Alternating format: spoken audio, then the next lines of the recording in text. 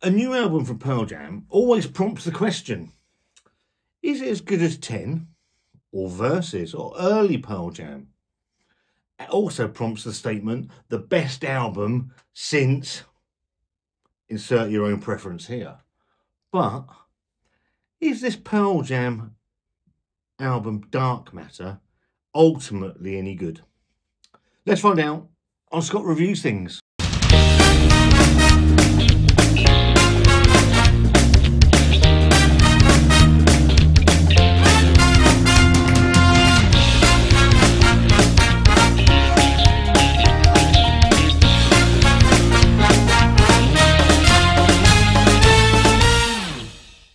Hello again and welcome back to Scott Reviews Things. Hope you're all doing really well. It's Wednesday the 24th of April. And last week, Pearl Jam, the sole survivors of the 90s grunge scene, have released their 12th studio album, Dark Matter, into record, LP, vinyl, LPs and vinyls, CDs, downloads and all that sort of stuff. Last Friday, the 19th of April. I was going to do a whole video just reacting and respond. That'd be a good song, that react and respond to the new album. But I thought what I'm going to do is I've been listening to it for a week almost. In the past, I've been very quick to react and respond to Pearl Jam stuff and to new music. Some favourably and some not so favourably. So this time I thought I'd do something different and I'll take my time before making my mind up about whether I actually like this album, spend a bit of time with it, and I could come and speak to you guys on my feelings. I'm not a musical expert or anything like that, but I can tell you, if being a Pearl Jam fan since 1991, I can tell you if I like the album or not. So, new Pearl Jam album, Dark Matter. Their last album was Gigaton. That was released just before the world went to shit in 2020. So they had to postpone their world tour. And probably a lot of the Gigaton stuff got lost because of what was going on in the world. Didn't think Gigaton was their finest album. But didn't think it was their worst either. And at the time, it was their first album for 7 years. So good songs on Gigaton, whoever said. Absolutely love Super Blood Wolf Moon. We had the slightly different for Pearl Jam, Dance of the Clairvoyants. Loved the outro track, River Cross. There were some really good songs on there, but I think ultimately it just lacked a little bit for me.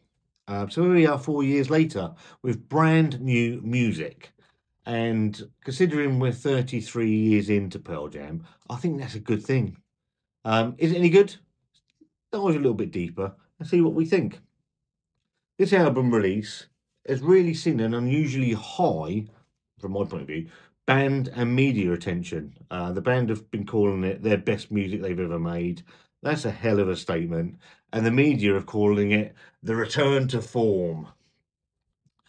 Whatever that means. Don't really know what it means. First off, let's get one thing straight.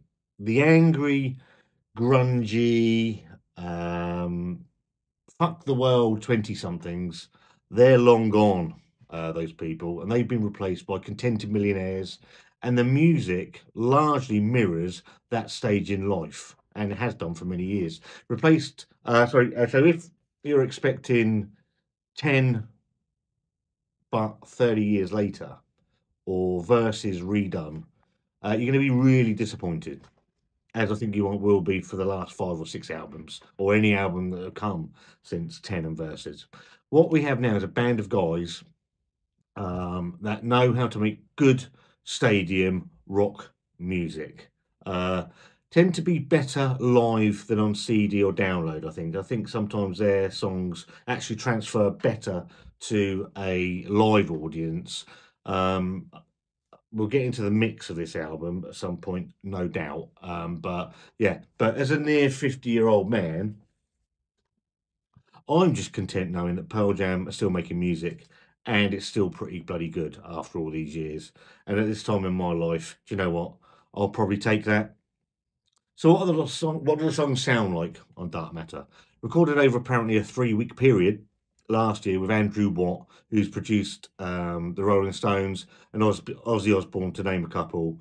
And he also produced Eddie Vedder's last solo album, Earthling, which I think was a really, really good album. The album's been described as having a more live feel to it. So this time around, the members were actually all in the studio together, recording at the same time, adding bits and sort of as a band. Whereas apparently they haven't done that for many, many years. Which even as someone who could play a little bit of guitar, finds it astonishing that a band would record like that. I don't know if that's how other bands record, but yeah, it seems that this seems a more raw approach to it, and I think that comes across in the music. I think it's certainly got a slightly more live feel to it. The songs are written in quick, smart time, and I actually think that the album benefits from that. I know in previous albums that it's taken years for these songs to gestate, whereas over a 3-week period they've just got it done, and I think that's a good thing. I've seen a lot of criticism from the mixing. Read a lot of people's thoughts on this over the last week, and people are complaining about the mixing. I'm not qualified to react to that. I'm not a musician. I'm not a producer. I'm not a mixer of any sort of that. I can just tell you if I like the song, the quality of the song, and the feels of the song, and whether they feel like Pearl Jam songs. And I think that's just the fairest way of going about it. So Dark Matter is Pearl Jam's 12th album. It has 11 songs on it, and it comes in at 48 minutes. If you didn't know, the track listing: number 1, Scared of Fear. Number 2, React Respond. Number 3, Wreckage. Number 4, Dark Matter. Number 5, Won't Tell. Number 6, Upper Hand. Number 7, Waiting for Stevie. Number 9, Running. 8 is Running. Number 9, Something Special. Number 10, Got to Give. And number 11, Setting Sun. So let's have a dive into the actual songs themselves, and if I like them, what I don't like about them, those sort of things, if you're interested. So number 1, Scared of Fear. The album opens like a lot of Pearl Jam albums, certainly 10 versus Vitalogy, and even the last one, Gigaton, with some ambient music going on in the background, spatial sounds. And I actually quite like that. And then we're hit literally with the sound of pool balls crashing together, and we're bursting into Scared of Fear. For me, this song's very reminiscent of Whoever Said, the album opener for Gigaton, but a slightly less wordy version of that. Absolutely cracking riff from Stone, like an earworm that gets into your head. And there's an absolute shred of a guitar lick from Mike McCready, who we hear an absolute shitload of in this album. It's very Mike forward, and it's all the better for it. And Eddie's vocals come through really, really well. Scared of Fear, for me, a very solid opener. Really enjoyed it, and heard it live on Howard Stern, and I thought it was really good. It's going to come across. I think it's one of those ones that's going to transfer really well to their live set. That takes us into number 2, React Respond, which is the opening 1-2 punch, continues with a blast of Pearl Jam rock, punk rock style. For me, it's quite reminiscent of Breakerfall from Binaural. I don't know if anybody else agrees with that. It's just what I took from it. Took me a few listens to actually get into this one. Actually heard a live version on Howard. Was that one? That one's on Howard Stern, or was it Scared of Fear? Can't remember. Energy is really good on this one. Nice dueling guitars going on through the song between Mike and Stone, and also got a slight sort of Chili Peppers vibe from it. I thought it was took me a little while to get into React Respond, but I actually really like it now. It's for me, it was a real grow. It's not the longest song; it's about 3 minutes 30 seconds, but put together with Scared of Fear to begin with, I think it's a great couple of songs to open the album. Number 3, we're going to Wreckage, and that got released last week as one of the singles. I did a reaction video when it first dropped, and my thoughts haven't really changed. I've seen some people absolutely hate this song. I've seen people absolutely love this song. For me, it's what Pearl Jam actually do quite well, which is a jangly Pearl Jam mid-tempo rock ballad. And I think some songs Pearl Jam have always done really, really well. It's quite Tom Petty-esque. Wouldn't and I don't think this one would feel out of place on older Pearl Jam albums. Wreckage is a really good song. It brings us down a little bit from the first two songs, um, which Pearl Jam do quite well. They sort of set off on a pace, they bring us down ever so slightly, and then they start marching us back up again to bring us down at the end. And I think Wreckage sits quite well within that, and it does a really nice job. It's got a nice feel to it. Eddie's vocals are really good. I have seen people actually hate this song, each to their own. And then we're into Dark Matter, the title track from the album. Not going to say a lot about. Not going to delve too much into Dark Matter. We've all heard it. It's been around for 5 or 6 weeks now. You either love it or you like it. I actually quite like it. It's dark, it's dingy, it's grungy. Jeff's bass line really shines in this for me, and the drums drive the song. Sadly, I do think, although Matt's drums drive it, they get lost a little bit in the mix, and I can understand where people have said that. But Dark Matter, the song, it doesn't actually suffer this fate as much as other songs do. But for me, Dark Matter, a pretty solid first single, and I think it's going to sound really good live as well. Next, we're on to was it number 5? Won't Tell. When I first heard Won't Tell, it was the first real surprise from the album for me. Pearl Jam meet The Cure, meets a little bit of U2 as well for me. And I have to say, I absolutely love this song. For me, it's the one I've played the most, Won't Tell. It's probably the least Pearl Jam sounding song on the album for me. From what I've seen, it's a Jeff Ament song. He had a dream and he's gone in the next day with his bass line or something and he's written this song, and it's fantastic. It really is. Easily one of Pearl Jam's catchiest songs they've written in ages. Some will absolutely hate it. I think it's got a great chorus. It's got a great bass line. Eddie sounds fantastic in this song. One of the best latter-day Pearl Jam songs that they've released and recorded for me. It's fabulous. Really, really, I can't recommend Won't Tell highly enough. And then we're on to Upper Hand. Again, we're greeted by a U2-esque intro, which isn't. I'm not a massive fan of U2, but it serves this song quite well. Song appears to be about death, from what I can read. File this under a slow burner. I heard it, I didn't like it. It just wasn't for me. And there's been a few songs over the years that people have absolutely raved about. Severed Hand, Sleight of Hand, and obviously we've got Upper Hand now, the trilogy of Hands. I wasn't over keen on those songs, and a couple of those songs are still not. This one has grown on me since I first heard it, and the more I've listened to it, the more it's grown on me. What I do like is the steady build of this song. Starts out quite slowly, and it builds and builds and builds to a triumphant, almost stomping finish, which I think is superb. This song is going to sound immense live. I have no doubt about that. For me, Mike and Matt stand out superbly on Upper Hand. It is it has grown on me, and it is a really, really good song. And then we get to Waiting for Stevie. Uh, where do I start with Waiting for Stevie? Mammoth doesn't do this song justice. A sort of cross between 90s, for me, 90s Oasis meets Breath from Pearl Jam 1991-92.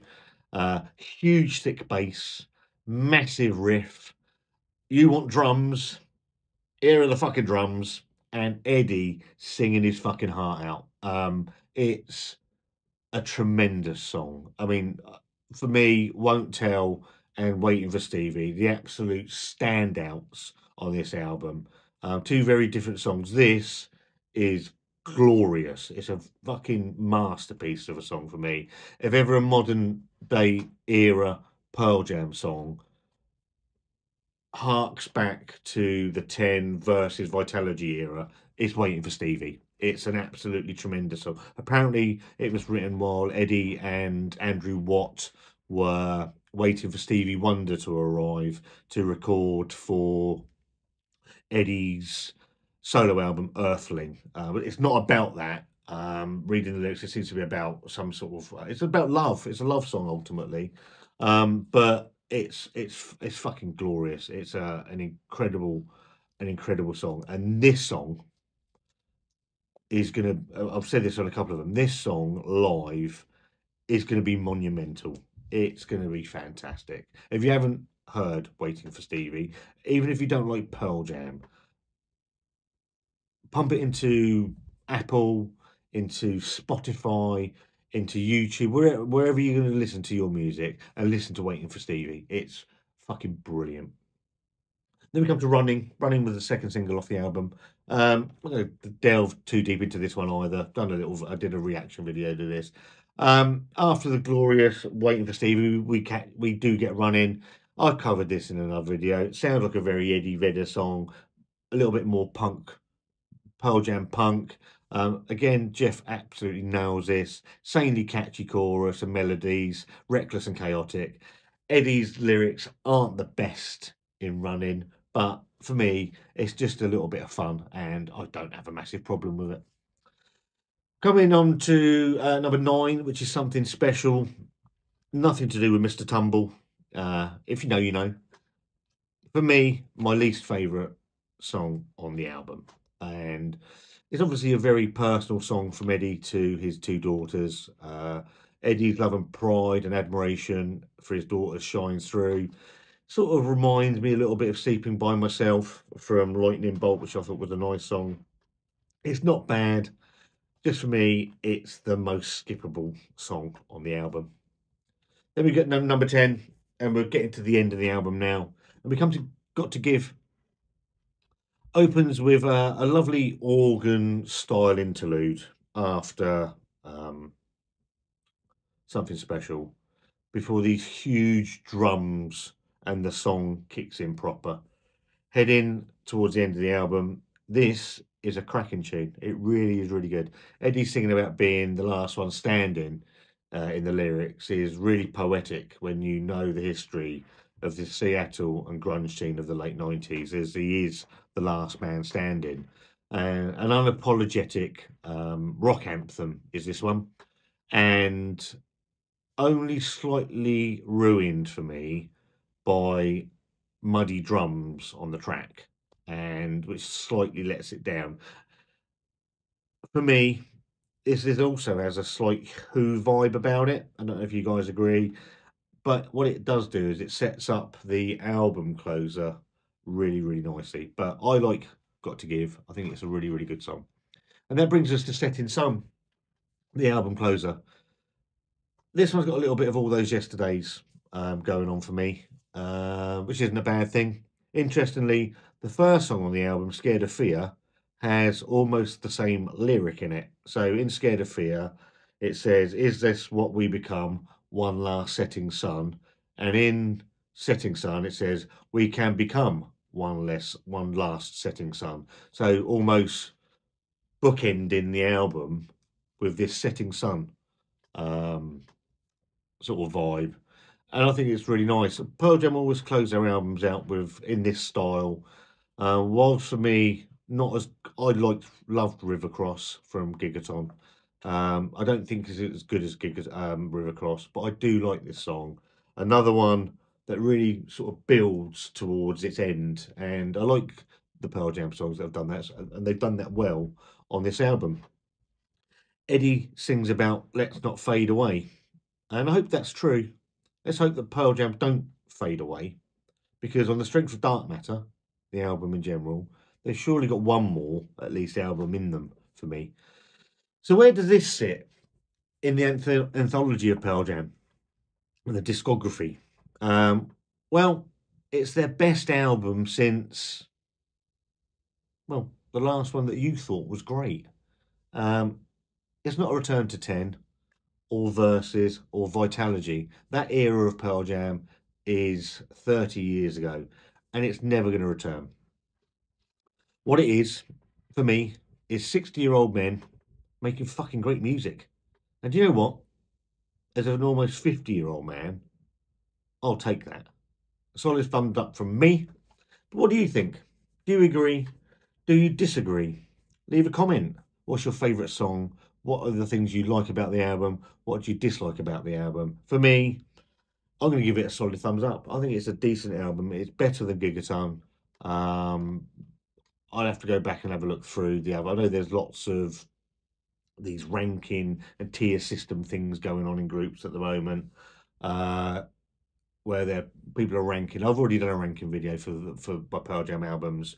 Maybe this one I'll do another one and we'll sit this in there. But it's not the worst album. There's some tremendous songs. Waiting for Stevie, Won't Tell. 2 cracking songs. But what do you think?